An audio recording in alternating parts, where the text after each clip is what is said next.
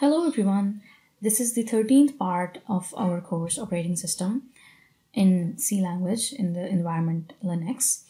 This week we will be covering the topic of semaphores. So actually we will be performing synchronization through semaphores. Now what is synchronization? Synchronization allows two or more processes or threads to communicate in a useful way. Or in simpler words, you can also say to synchronize the flow of two or more processes so that they can work better. And to understand synchronization better, or to answer the question that why is synchronization necessary, let's see an example from real-world scenario. Now look at this image carefully, and you can see there are two roads in the image. Also, there is a common section in between them.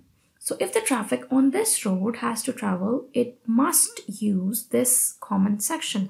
Also, on the other hand, if the traffic on the other road, this road, has to move, it also needs to use this common section.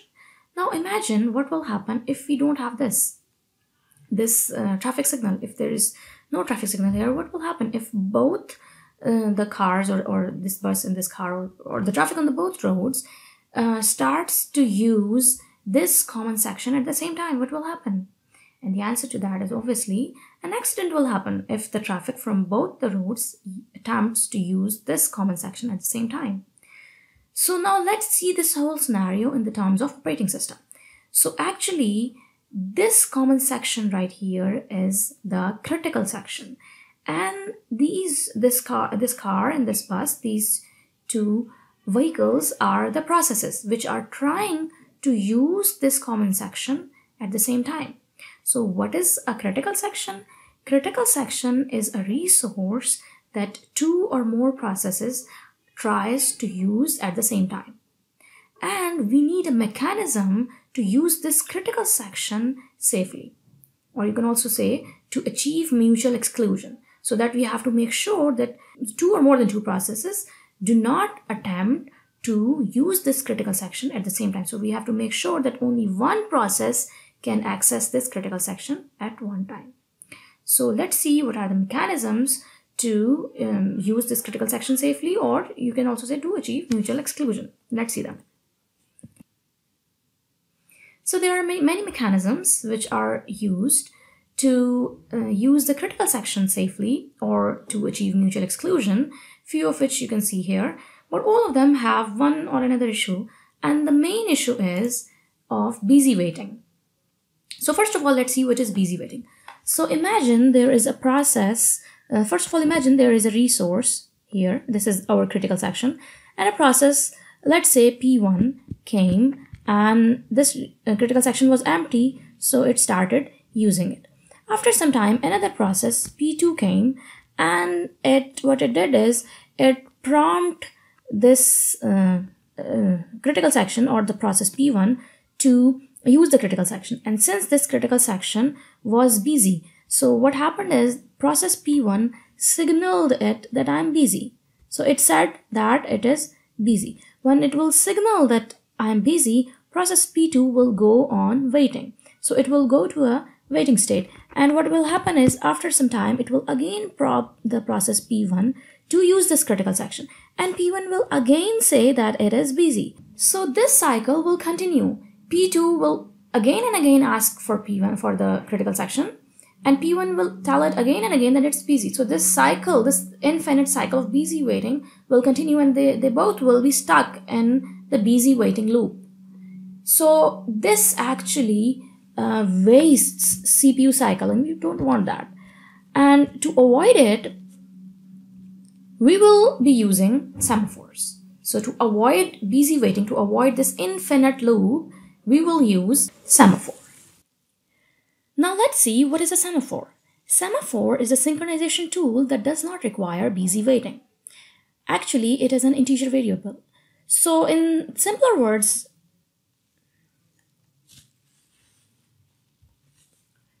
now let's see what is a semaphore. Semaphore is a synchronization tool that does not require busy waiting. It is actually an integer variable. Actually, semaphore consists of two things. The first thing is an integer variable. The other thing is a q. So the value of this integer variable is non-negative. And initially this queue is empty. This will actually be a queue of processes, and we'll come to it in a few minutes. Now, as we know that semaphore is an integer variable, and since we just said its value is non-negative, what we actually do is we perform synchronization on the basis of the value of this variable. We actually decide whether or not a process can use the critical section based on the value of this integer variable. So that means the value of this integer variable can be modified, can be changed, and we cannot just change it by just writing s equals to some value. We can't do that. So to modify the value of this variable, we have two standard functions. Let's see what are they. These two standard functions are wait and signal. So semaphores can only be accessed through these functions. The value of semaphore can be modified only using this wait function or the signal function. Now let's see how are these functions actually used. So thus, what is the structure of a process which is using a critical section? So the structure is like this.